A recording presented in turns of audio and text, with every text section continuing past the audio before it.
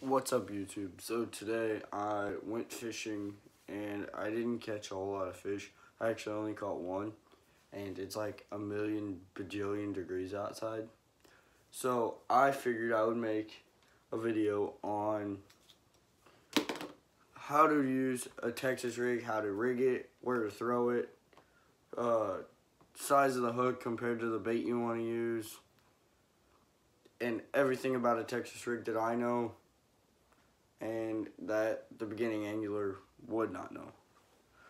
So, a Texas rig is a very versatile bait. You can throw it up in the grass, or you can peg it and flip it up into the grass, or you can throw it out deep when it's 110 outside and still get that bite. So, first thing you're gonna put on your line when you're rigging a Texas rig. A Texas rig, you can use any size line. I use 12 to 17 pound mono. Most of the time it's strand mono. I have weights. The weight that I normally use is about a 3/8 ounce lead weight. And sometimes if I want it to go to the bottom really fast, or I'm flipping mats, and I need it to go through the mat, I get out this big 1 ouncer. But yeah, so where to throw it? You can pretty well throw it anywhere. You can flip it in the grass, you can throw it on trees, you can go just chuck and wind it on deep cover, anywhere that there's cover basically, but not too much cover that it's gonna get stuck, you know, just like every other bait. Now for hooks, I like to use some Eagle Claw Laser Sharp 3/0 EWG worm hook. I'll show you guys what that looks like. Yeah, here.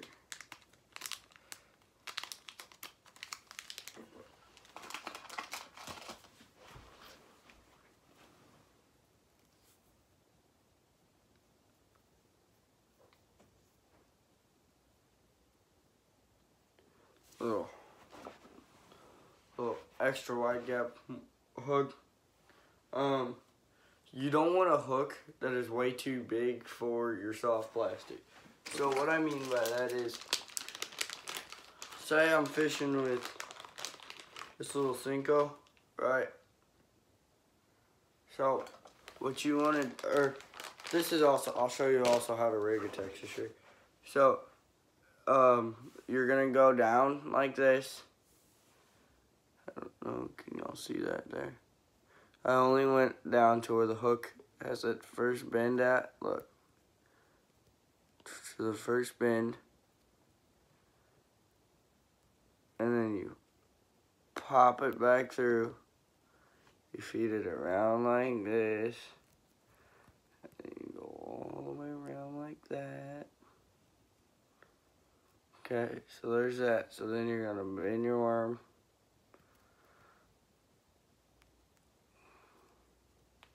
And that's how a Texas rig is going to look. Now, you can either put a sinker on top. You don't have to. There's a weightless Cinco. I could go and tie this on a rod right now and probably catch a fish. Except it's 104 outside. Anyway, yeah. So that's how to rig it. What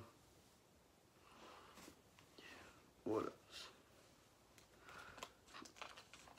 You could probably use, you can use any bait except maybe like drop shot baits. There's some drop shot baits that are too skinny, you can't rig, but like, you guys have seen me Texas rig a brush hog quite a few times, little brush hog. You can also Texas rig a little chigger craw. Chigger craw is a good little bait.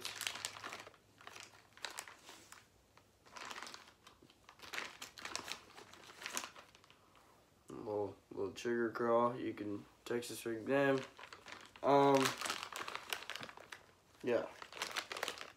That is my segment on how to rig a Texas rig and all my Texas rig tactics. If you guys have any questions, drop a comment down below. Go check out Gramlingbaitco. And I will see you guys on another episode of McDonald Outdoors.